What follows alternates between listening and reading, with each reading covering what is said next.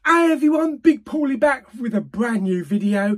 Do you know what? It's been 3 months since we've done a What Flick Will Pauly Pick. I think it's time we did one. Yes, pardon. Yes, I had to look back at what actually won. Let me put it here. It is Bridesmaid with 37% of the vote. Surprisingly, I've never seen the film, even though I do own it on Blu-ray. So let's go into the bedroom and let's find it on the shelf. I do believe it's in a white case, so I'll just go to the white section, and that's not being racist. Yeah, so let's go and pick it out.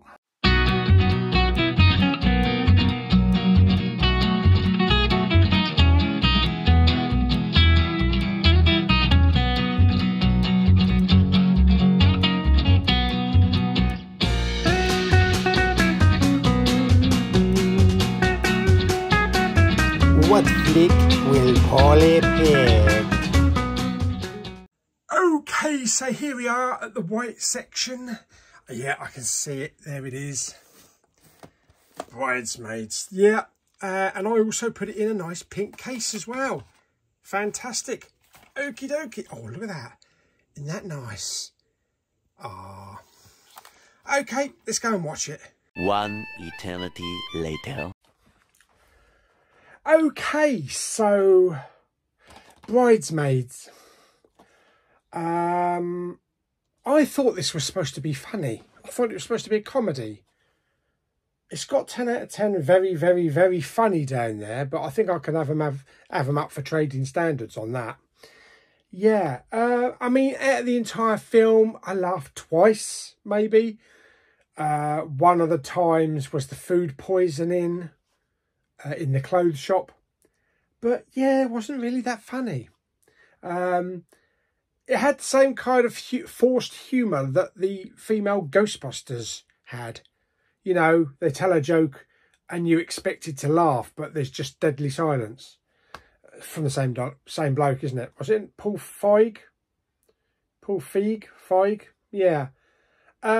This is basically just about a lot of women that are going to go to, you know, that are bridesmaids that are going to go to a wedding of this character, Maya Rudolph. I've never bloody heard of her.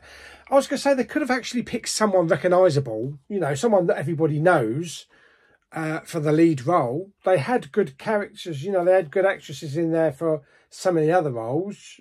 Kristen Wiig, again, she was unfunny, same as she was unfunny in Ghostbusters.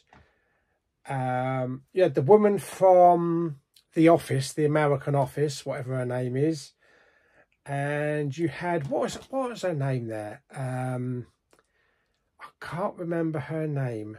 We got Rose Byrne. She was quite good, but it was all fighting between the women and the endless bickering and, oh, I'm better than you. Oh, I'm better than you. Oh no, I can do this one better than you. Yeah, between Rose Byrne and Kristen Wiig, it was like any office that has women in it, bitching all the time. You can't get away from it. I've seen it in every job that I've actually worked.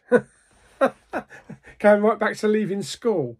And you just see it in general. It's just a film about women bitching and trying to outdo each other. Now, Melissa McCarthy was in it. I think she was probably the funniest thing. That's the thing. A lot of people don't find her very funny, but some things that I've seen her in, actually, yeah, she's pretty funny. Mike and Molly, she was fantastic in that. And the film The Heat with Sandra Bullock, she was really funny in that. So she can be funny when she needs to be. But that's the thing about fat people. You're funny. Don't lose weight because you'll be unfunny. Yeah. There's other people in it. Ellie Kemper. I think that might be the one from The Office. Wendy McLaren Covey. I've never heard of her. John Hamm's in it, but he's only there to provide shagging duties for Kristen Wiig. There's not really any plot.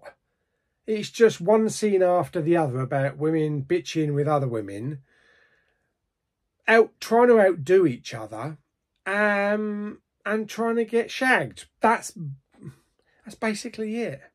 Yeah. Better than The Hangover. Piss off. Outrageously funny. The funniest film of the year. I don't know who these people are. Who are these people? God knows. Yeah. Nah. I thought people made it out to be this massive comical hit. Don't get it. It's definitely a one-time watch. And it was just, I mean, the first 30 minutes was boring. Absolutely boring. Nothing happened. You've got, what's his name? Chris O'Dowd in it as a cop, an American cop. Can't even be bothered to put an American accent. I just found it very boring and just feminist crap. Yeah.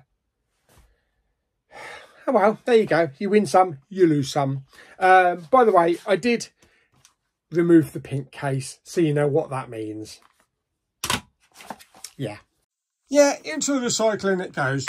There we go. Okay, Paul, now here's the thing.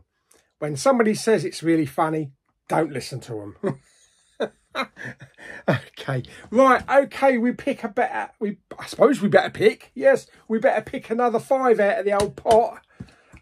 See what we can get out of the pot for the next What Flick, which hopefully won't be in 3 months' time. Okay, that's enough. Right, can we ping? Yes, we can ping. Still a lot in there. And I haven't put any more in there, by the way. More in? Yeah, okay. Let's take out the first one then. All right, okie dokie. We have this one here. What have we got? We have got the Night Clerk, or the Night Clerk, if you're in America. Okay, not sure what that one is. Think it might be the bloke from the kid from Ready Player One. Might be, I'm not sure. Next up, we have Detroit with Finn from Star Wars. Yeah, okay. Third, what are we going to have? Let's pick one right down the bottom there. Let's pick that one. Okie dokie. That's a long one. Okay. What We Do in the Shadows. And that's not about Hank Marvin. I think it's the vampire one, isn't it? Isn't it the vampire one that's a bit like Spinal Tap? Kind of like told documentary style. Okay, next one. So we've picked out 3. Okay.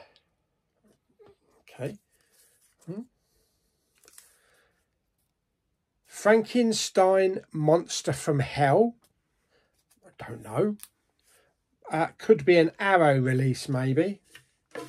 Arrow! And let's pick out the last one. There we go. That's the last one. So we've done 4.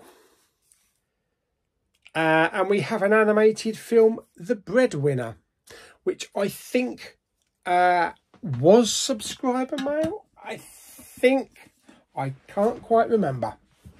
Okay, so there we go. So we've got The Breadwinner. We've got Frankenstein Monster from Hell. We've got What We Do in the Shadows, The Night Clerk, and Detroit. So 5 there to pick from. Okay, so I will, as usual, stick a link down in the top of the description. Just to click on the straw poll link and go over and make your choice. And then we'll check out, see what that is. I try not to leave it 3 months until the next one. Yes. Okay, there you go. So that is another episode of What Flick Will Pauly Pick? This week, very disappointed. One of the most unfunniest comedies I've ever seen. Anyway, there you go. You win some, you lose some. Okie dokie, till the next video then. Bye-bye.